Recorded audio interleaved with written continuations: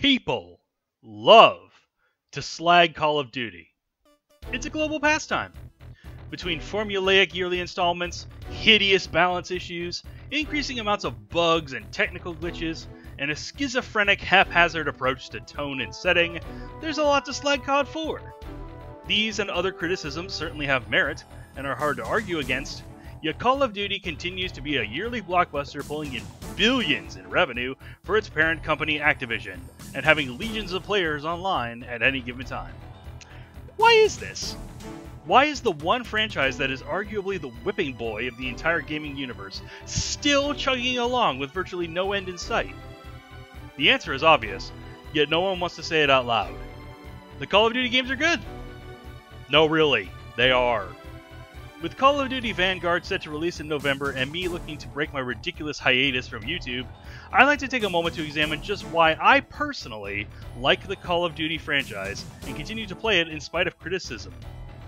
I feel that the COD games have a lot going for them, in spite of their flaws, and I find myself compelled to defend my purchase of popular multi-billion-dollar whales of franchise entries even though they don't really need defending in the first place. Well then, let's get it on.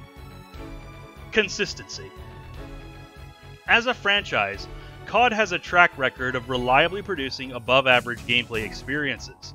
There are only a handful of entries that the community and press near totally dislike, and even entries that are critically panned still receive high marks. While not groundbreaking in the sense that the original Call of Duty and Call of Duty 4 Modern Warfare were, the games nonetheless deliver on stylish, over-the-top action and breadth of rooty-tooty-shooty gameplay to accompany it. The graphics, art, and animations are consistently first-rate, and the gameplay is top class with very few able to match it. Which leads me to gunplay. An important aspect of any shooter is that weapons and armaments feel fun and satisfying to shoot, and Call of Duty is a masterclass in how to do shooting right. All of the guns strike that perfect balance between weighty and light, and the sounds, ammunition count, recoil, and overall feel of the guns never feel anemic. A lot of this has to do with the near-perfect controls that have sensible button placements, especially on controller, and look and ADS speeds that feel responsive, yet grounded.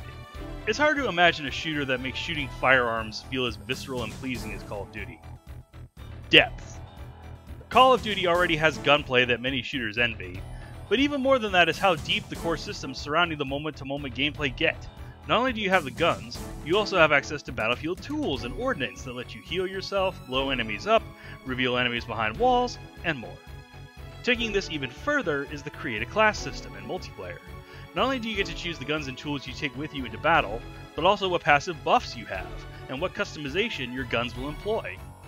Call of Duty has only expanded the breadth of options, with mechanics such as the gunsmith and field upgrades. There's also the sheer number of ways to play in Call of Duty. Typically, Call of Duty games will have a single-player campaign, a fleshed-out multiplayer with a slew of modes, and a horde survival mode, often zombies. Sometimes you'll see other modes and features besides. When it comes to the variety of content, as well as the content itself, COD is tough to beat. It's the benchmark of the AAA industry for a reason.